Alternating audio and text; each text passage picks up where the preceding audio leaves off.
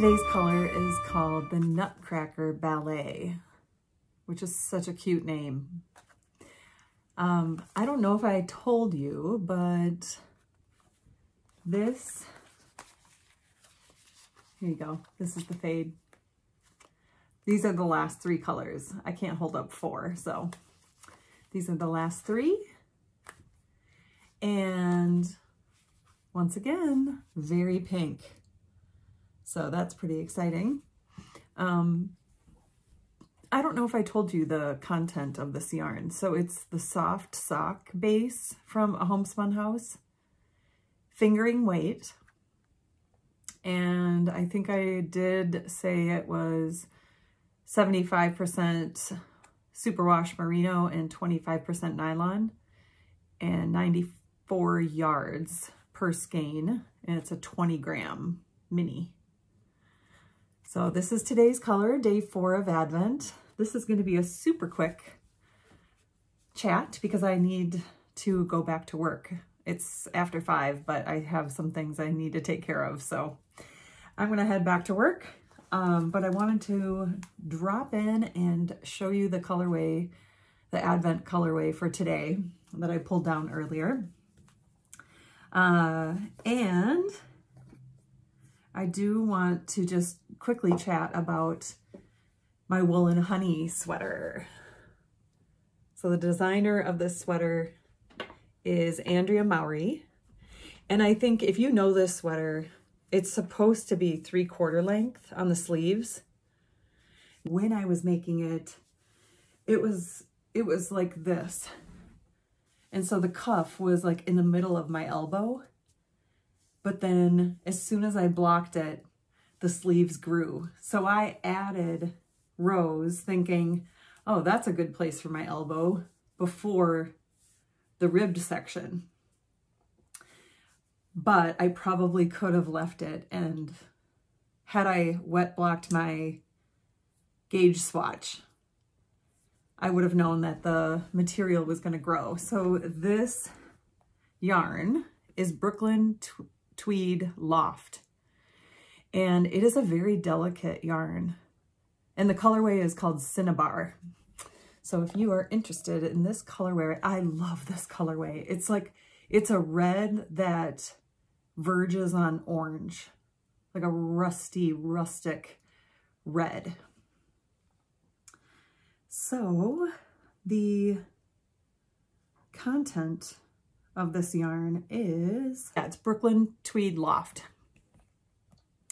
And Loft is a 2-ply fingering weight yarn, gently woolen spun from soft, springy American Targhee Columbia wool.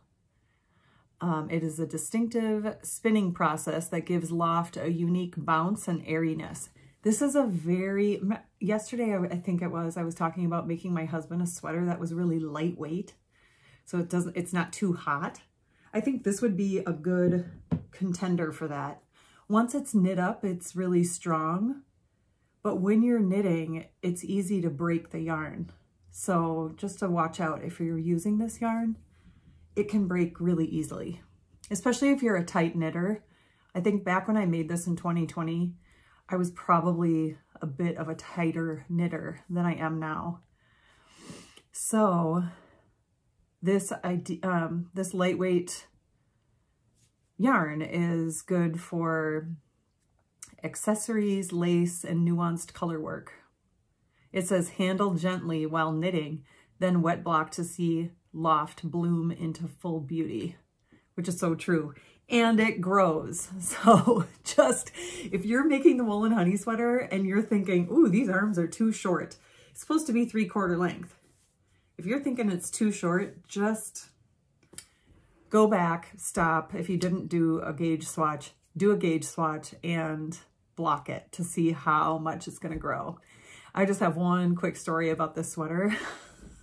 So, I mean, it's fingering weight and there's a lot of fabric, right?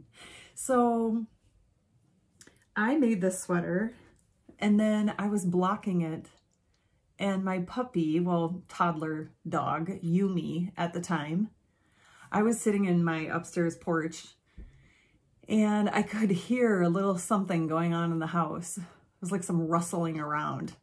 And I was like, what is that? And I go into, I call it the yoga room, but it's really a yoga yarn room of my own, a la Virginia Woolf.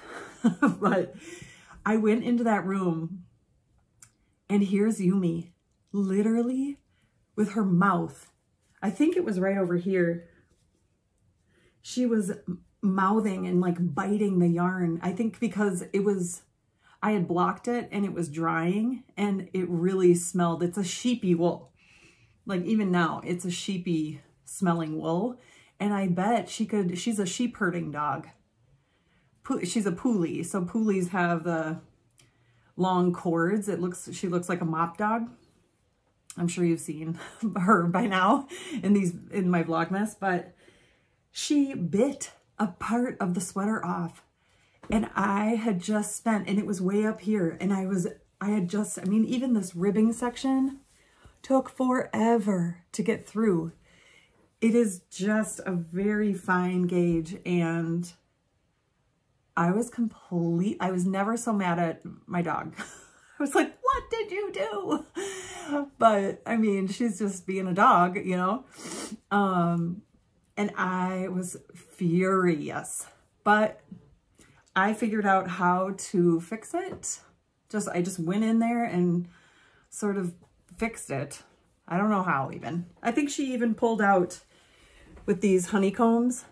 She even pulled out some of those, and I went in and fixed. It must have been like around here. I don't know. Anyway, I fixed it, and you can't even tell, but after all those many hours and months, I mean, I think I started it in April, and I didn't finish until like the 4th of July week that year during the early pandemic days. So anyway, be careful with your dogs. If they're around wool in general, but really sheepy smelling wool. Yeah, when you're blocking, I would recommend blocking and putting the blocking situation up high on a table, on your bed, something like that. I was blocking it on the floor, so my bad, because she's a dog and she was a puppy. So what's she gonna do? Smells great. So anyway, that's my story about this sweater. I love it. It's so comfy. I can just wear a tank top underneath, and it is just super comfortable. It's wool, but it's not scratchy. It's pretty soft. So Brooklyn Tweed Loft yarn in Cinnabar. Hope you're all having a good day, and it was fun to check in. I will talk to you later. Bye.